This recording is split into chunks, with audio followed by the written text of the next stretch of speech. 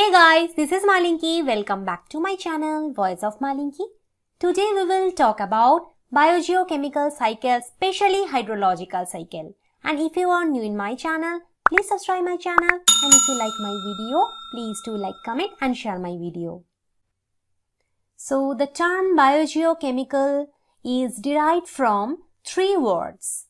Bio, which means living organisms.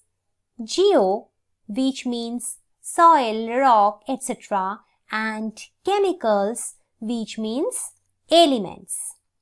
So certain elements circulate between the organism and environment in circular paths. That is referred to as biogeochemical cycles. And the elements on earth is conserved, right? All elements on earth are conserved. Since elements can neither be created nor destroyed, these are recycled in various ways. So let's talk about types of biogeochemical cycles. So there are two types of biogeochemical cycles. First is the gaseous cycles and second is the sedimentary cycles. So what is gaseous cycles? Now the cycles of carbon, nitrogen and oxygen are classified under gaseous cycle. Since these elements have a main reservoir in the gaseous phase. Now, water occurs in three phases, that is liquid, solid as ice and gaseous as water vapor. So, the liquid phase is most vital, right? It is most vital for living organisms. And the gaseous phase is required for cycling. And since the main reservoir of water is not the gaseous phase, the water cycle is therefore considered as hydrological cycle. And what is sedimentary cycles? So the cycles of sulfur and phosphorus are classified under sedimentary cycles since they are found in soil and sediments. Now, water is a universal solvent. Therefore, its importance is obvious to everybody. Now, the continuous movement of water on, above and below the surface of the earth is called hydrological cycle. Now, during this process, water changes its state from one phase to another. However, the total number of water particles remains constant.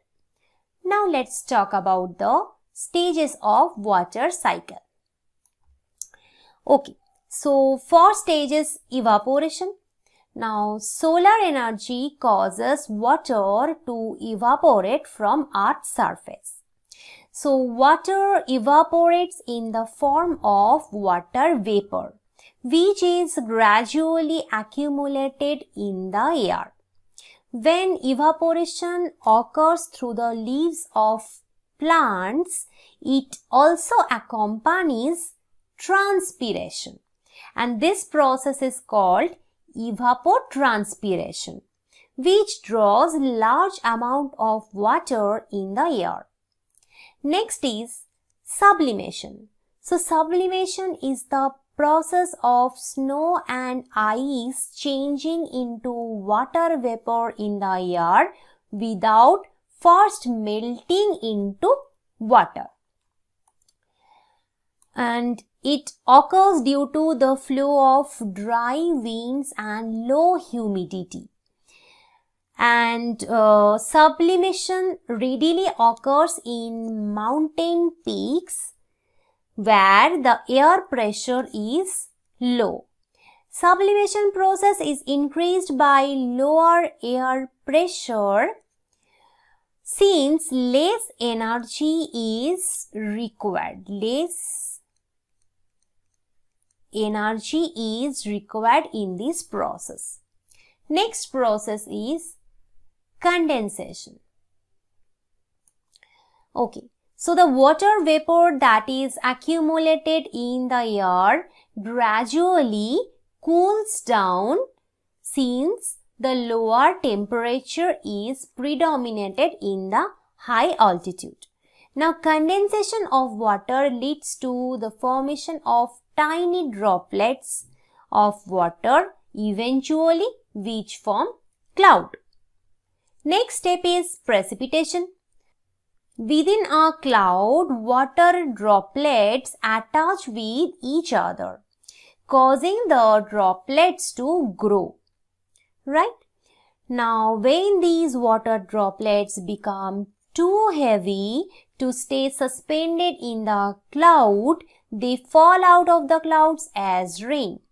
This process is called rainfall or precipitation. In extremely cold weather, water droplets freeze and fall as snow. Next process is infiltration. So, infiltration is the process which describes the absorption of water into ground, and the degree of absorption is variable and dependent on the material through which water gets seeped into the ground. For example, soil retains comparatively more water than rocks. Groundwater is held by the body of rocks or sediments. Those are called aquifers. And the next step is runoff. So, if the water is not stored in aquifers, it follows gravity, such as flowing down from mountains and gradually forming rivers. So, this process is termed as runoff.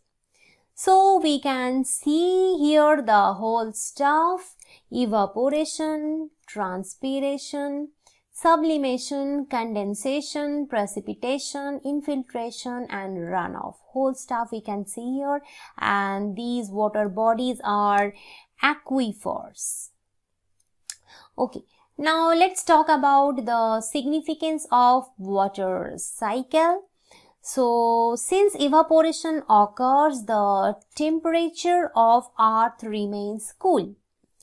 Water cycle is essential for all living organisms to survive. In polluted areas, the rain droplets attach themselves onto dust, various gases, bacteria, smokes, industrial particles and pollutants, which eventually fall from the cloud as rain.